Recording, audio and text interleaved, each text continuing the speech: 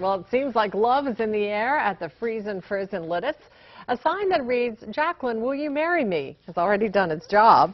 22-year-old Benjamin Schaff of Riceville proposed to his girlfriend, Jaclyn Tabbitt, on Saturday, ending at her favorite restaurant after a 3-hour scavenger hunt with the help of their friends.